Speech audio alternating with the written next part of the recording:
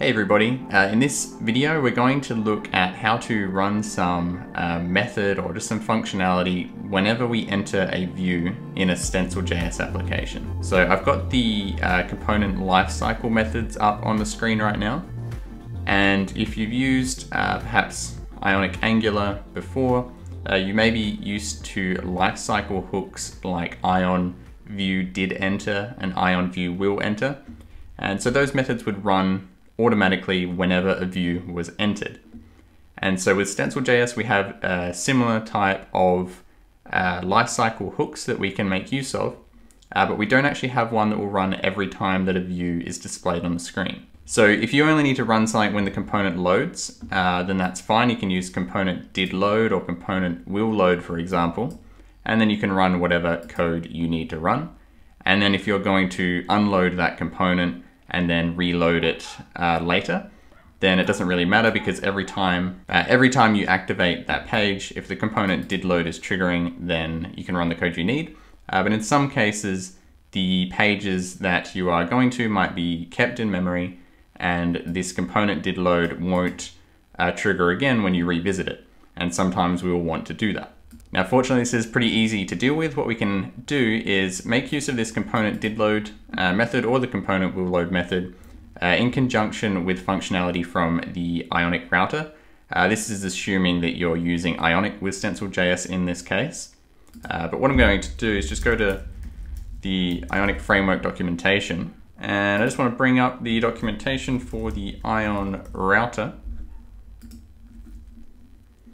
Now, if we come down here, you'll see some events we have, and we have ionRouteDidChange and ionRouteWillChange. So we can listen for those events, and that's going to tell us every time that the router has changed the view, no matter whether or not that resulted in a component being loaded. This will run anyway. So I've set up a little example in VS Code here, which we're going to take a look at now. And so this is just the default Ionic PWA starter with Stencil. I just have the home page and a profile page. And so what I want to do in this case is use that ionRouteDidChange event to run some code every time that the route changes to this page here. So what I've done is I have a reference to the Ion Router here, which I've just called nav controller. I will link to another video if you're not sure how this kind of thing here works in Stencil. But basically, if we want to get a reference to one of Ionic's web components, we can, and then we can use that functionality that's provided. So if we look in app root, for example, you can see here we have Ion Router. That's what we're grabbing, and that's what we're going to be listening for that event on. And then all we do is inside of this component did load method, or you could use component will load if you prefer. We just call the add event listener method on it, and then we supply ionRouteDidChange, which is the method that or rather the event we want to listen for. And then we just apply a function that is going to do whatever we want.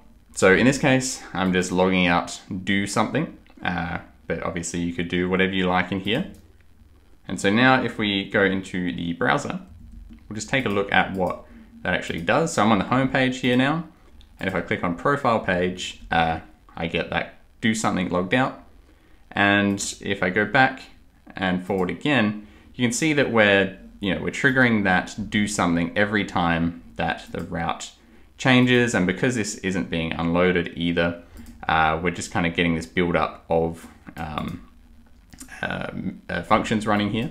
So to combat this, what we can do instead, rather than getting this 5 functions running at once kind of thing, is we can clean up after ourselves and just remove that listener when we leave the page, or rather when the page unloads. So you could set this up in different ways. It depends on exactly what you want to do as to when you add and remove these event listeners, but we'll just go through this example of removing it when the component unloads.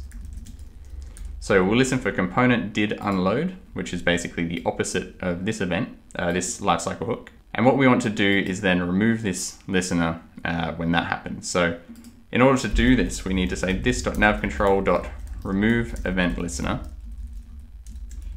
And we're going to have to supply that with the event that we want to remove, which is ionRouteDidChange.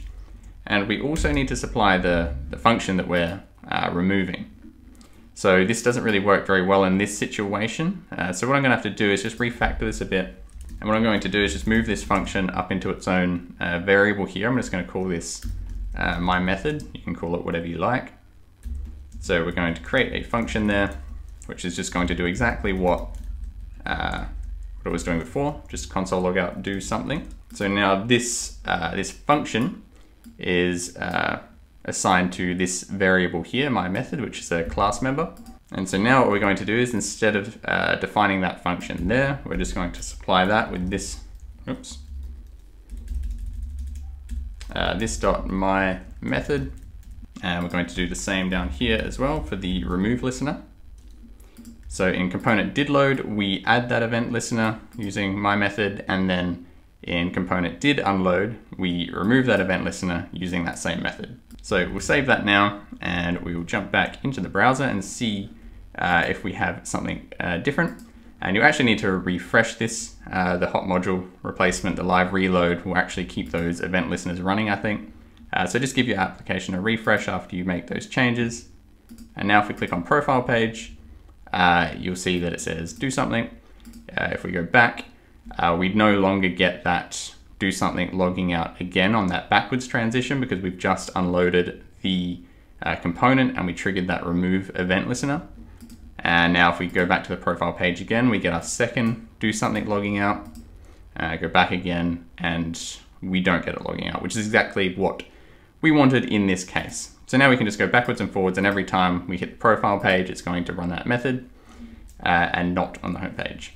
So as I was saying, it's going to depend on exactly what you want to achieve as to how you set this up exactly. But the main point of this video is to demonstrate how to use these ionRouteDidChange events to run some code in response to route changes, as opposed to just having to rely on these component lifecycle methods. Okay, so I hope this video was helpful. If it was, do feel free to leave a like and subscribe, and I'll see you in the next video.